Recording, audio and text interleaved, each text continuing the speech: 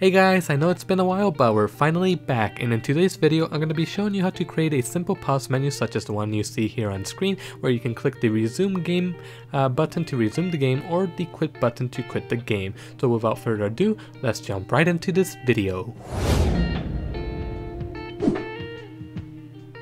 Now before we get started, there's a couple things we need to keep in mind, and that is I already created a GUI scene, which is just a canvas layer which I renamed to GUI, and my pause menu is a child of it. Then over in my world scene, my GUI is a child of my world. Then in the inspector of my GUI, I set the GUI to layer 1 so that it's above everything. That way my pause menu is on top of everything.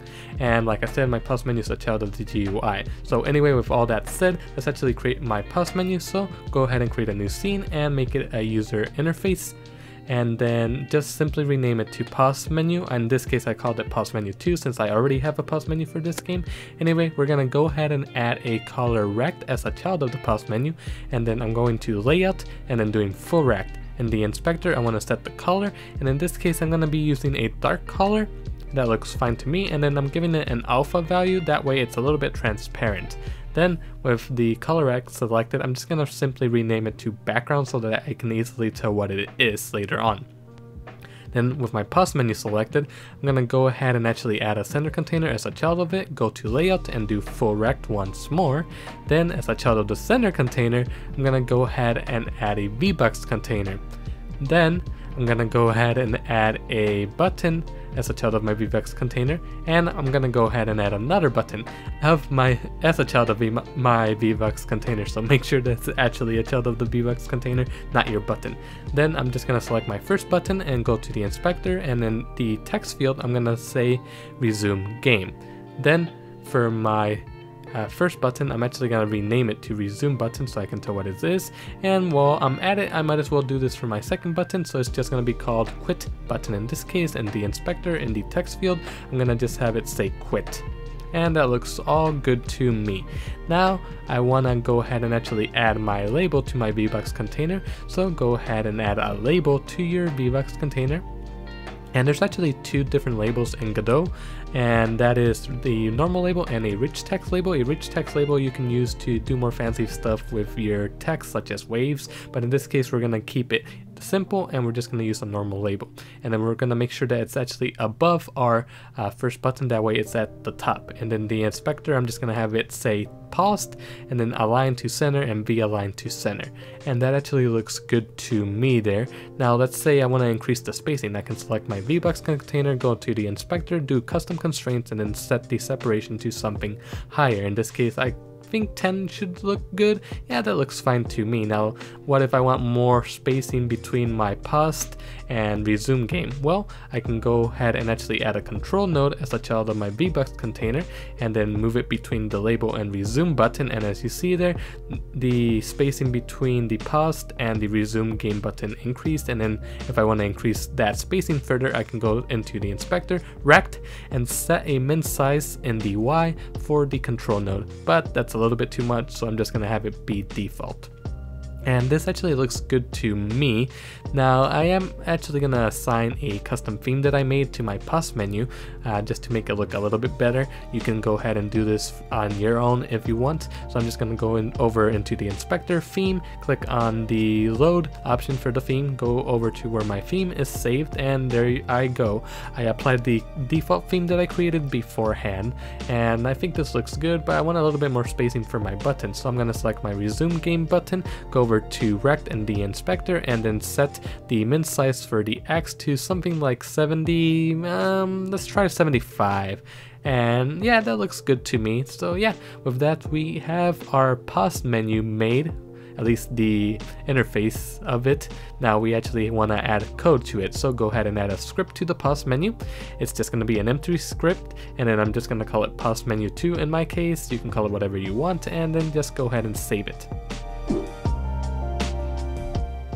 Now to actually get started with the code, we're simply going to set a var, and it's going to be a var called isPaused, and it's going to be set to false by default, and it's actually going to be a setGet variable. So we want to make sure we use setGet and then set set_is_pause. And to stop getting an error, we want to actually set a function for this. So func set_is_paused, and then we want to make sure we actually pass a value into the parentheses, because that's how set getters work in Godot. So we're gonna do is_paused is equal to the value that our set_is_paused function is taking in, and then get tree.paused is equal to is_paused. And then I'm actually gonna make sure that I actually save my scene. So make sure you actually save your scene before you continue.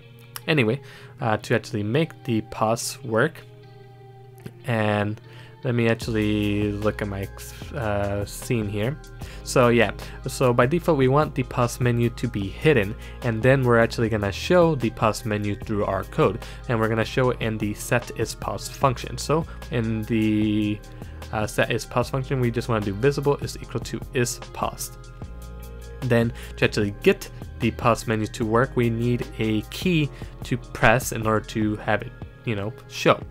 So we're gonna use an unhandled input function in this case, and then we're gonna add an if statement. So if event.isAction pressed, and then the action we're gonna use is pause, which is a action that I already defined. So if you go into your settings, input map, and I scroll down, you will see that I already have that action defined. You can go ahead and define it in your case if you don't have an action already made, and then just click the add button to add it, and then the plus button here to assign a key, joy button, or whatever you want.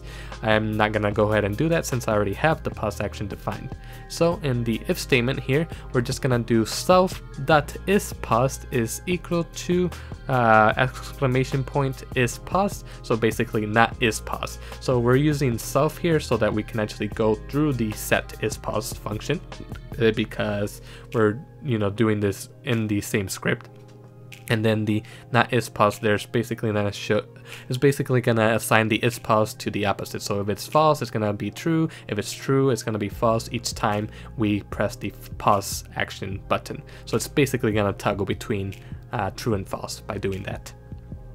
Anyway, I'm actually gonna show my pause menu again so I can actually see the pause menu, and then I want to actually select the resume button, go over to node signals, and connect a press signal to my pause menu.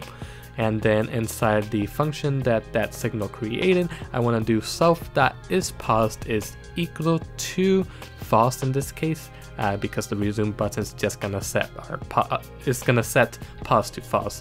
It doesn't need to toggle. And then we want to also connect a signal for our quit button.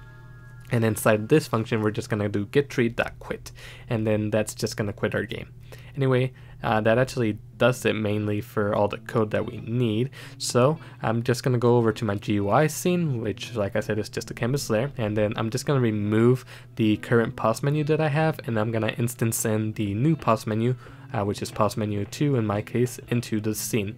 And then I'm just gonna move it above the Pocky collected control node that I have. That way I can easily see how many devs and stuff I have in this game. And then in my world, I want to, like I said, make sure that the GUI is actually set in the inspector to layer 1 so that it's actually above everything in the game. That way our pause menu is above everything in our game. So if we actually go ahead and actually test this now, let me just make sure everything's fine. I think everything's fine. So if we actually test it and we press the pause action button, you will see that the pause menu actually appears, but there's a slight issue where our pause menu, we can't actually interact with it because it's also paused. So in order to fix this issue, we want to go to our pause menu scene, select our pause menu, and then in the inspector, we want to find the option pause mode and then set this to process.